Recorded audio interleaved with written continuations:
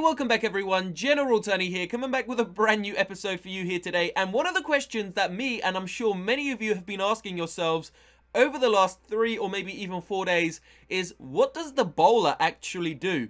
I mean, what is the point of using it inside of the game? It's not really good inside of war, it's not good for trophy pushing. Can it even farm? So what we're going to do for you right now, we are going to take this bowler out into the battlefield and we're going to use a different amount of them just to see if we can actually farm using the bowler. Now remember, one thing about them is they're not cheap. 170 Dark Elixir. So we're going to be using 12 in this live attack very shortly, meaning it costs over 2,000 Dark Elixir. And we're also going to be using some golems. So this is a very Dark Elixir expensive raid. So we're going to have to find something with a lot of loot. So we're about to show you some attacks, then we're going to go in for a live one at the end of the episode. I mean, have you guys been using the bowler yet? As I said in a previous video, I think it should be available at Town Hall level 8, but obviously Supercell has made it available at Town Hall 10, which in my opinion was the wrong move. But let me know, what do you use the bowler for, if anything? So this is the most recent attack that we just done, and we were going up against the Town Hall 11 base. Now the Inferno Towers are both down, meaning I can do, hopefully, quite a bit of damage to this base using these bowlers. Now it's not the easiest base layout to take on, because I've only got Earthquake spells and a couple of Wall Breakers. I really did need a jump spell. But currently we are using quite a few giants inside of this raid. 2 golems, only 6 bowlers, the heroes of course, 2 rage spells, 1 freeze and earthquakes. And then we typically bring about a dozen and a half, sometimes 2 dozen wizards. So we are going to try and make our way into the center. Of course, we don't really care about getting the town hall. Well, no, I do want to get the town hall because there is loot inside of it, but I'm not really after trophies or stars. So I don't mind if we lose the attack, as long as we can get some loot, and quite a bit of loot at that. So we're going to be dropping down the rage spell right in front, and we are going to drop that free spell on the Eagle Artillery there, just in case that bloody pigeon does a lot of damage to some of my giants and my golems.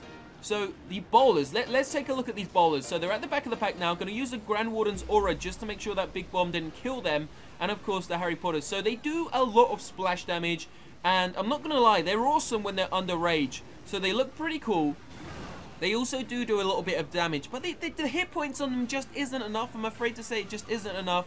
They lose their health so damn quickly, and as soon as they're out of the rage spell, they're so slow, they're so fat, they need to go on a diet. Supercell, please thin out the troop or make it a little bit faster, because in all honesty, the bowler, I can sum it up for you right now, guys. It's too fat, therefore it's too slow. It doesn't have enough hit points, therefore it dies too quick. It doesn't do enough attack damage, therefore it just sucks. It just really does suck. And it should be available at Town Hall 8, as I've said previously, but unfortunately it's only available at Town Hall 10. I wish it was available at Town Hall 8 because I want my clanmates to use it more. Obviously, loads of them don't have it. I want them to start using it just to use it in war and have some fun with it, because it honestly is one of the more boring troops.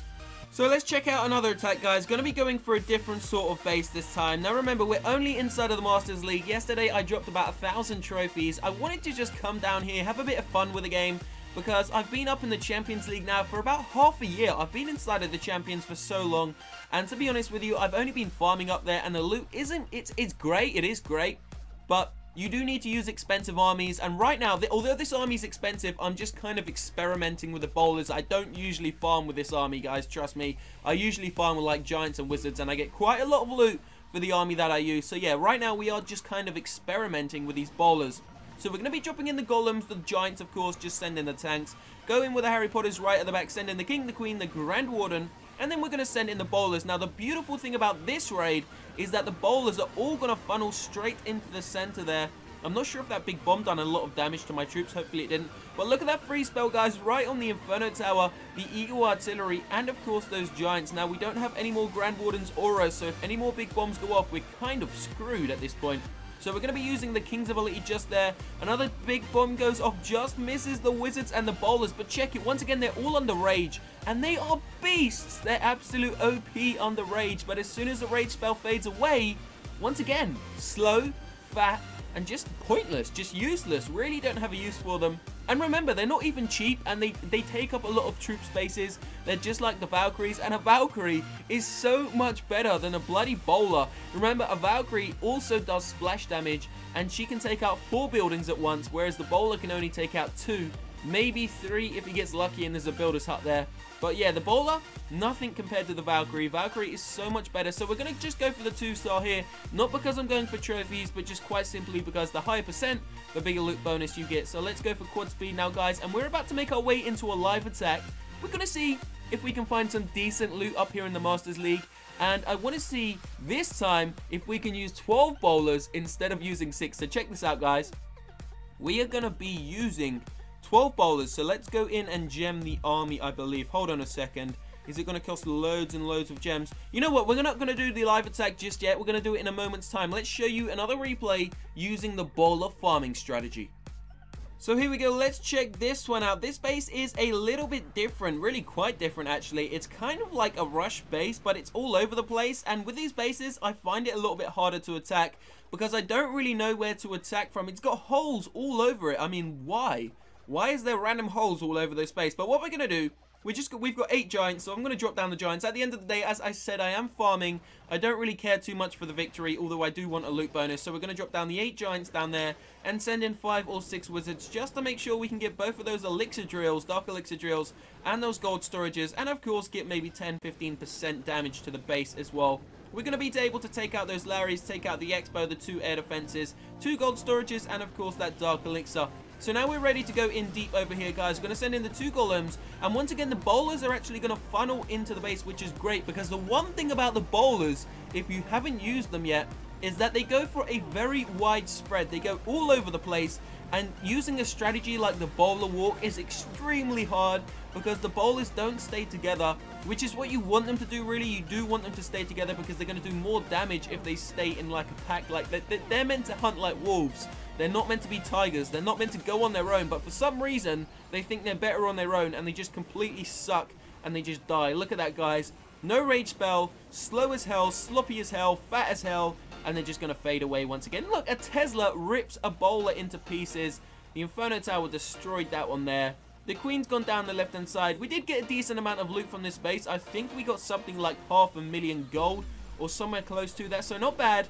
Plus, we got the loot bonus as well, guys. Yeah, so it was a great raid for farming, but we could do it easily without the bowlers, and it would cost so much cheaper. So here we go. As promised, we are going to make our way into a live attack this time, and we are going to be using 12 bowlers. So let's see. 17 gems. Let's just gem all of that, guys. So there we go. The army should be ready. We need to gem the heroes as well. Damn. I hate spending all these gems on just pointless things. There we go, guys. Okay, so we've got the army ready. I'm going to show you the army right now. Let me just collect all of these resources. Trying to max out this base. By the way, we have just maxed out our final level 13 cannon. So we have all 7 cannons at level 13. So this is the army. 6 wall breakers, 17 wizards, 2 of those little minions, 2 golems, and 12 of those brand new ballers. Maxed out, of course. So let's see if we can find a single target Inferno Tower. Ooh, there's not really any loot inside of there, though. We'll be back, guys, when we find a decent loot base. Okay, so here we go, guys. We've just landed on this Town Hall 10 now. It's not the best loot, I'm not going to lie, but it's decent. It's okay. There's about what, 400,000 gold inside of here. And, of course, access to the Town Hall isn't the hardest, so it should be okay, I'm guessing, to get at least... I'm hoping we can get at least 3 of these 4 gold storages and take down the Town Hall and the Clan Castle, just to make sure we can get some of the loot. So what we're going to do... We have already broken down the walls there using the earthquake spells. Now, of course, we do have 6 wall breakers. So we're going to drop in the golems. We're going to drop in the wizards just to clear out those buildings. Queen, Grand Warden, King.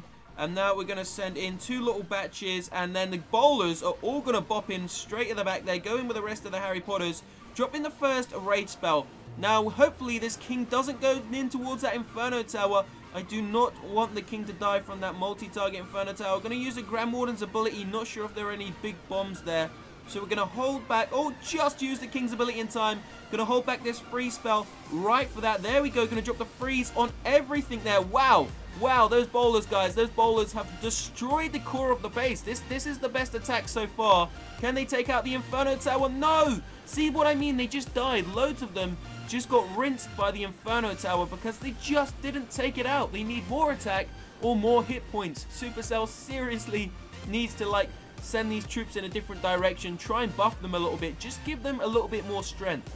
So we're going to use the Queen's ability because she is going down. Although we didn't do the greatest inside of this raid, it was kind of like the best one I've seen so far. Obviously, going up against a single target Inferno Tower is a lot easier than going up against multi-target Infernos.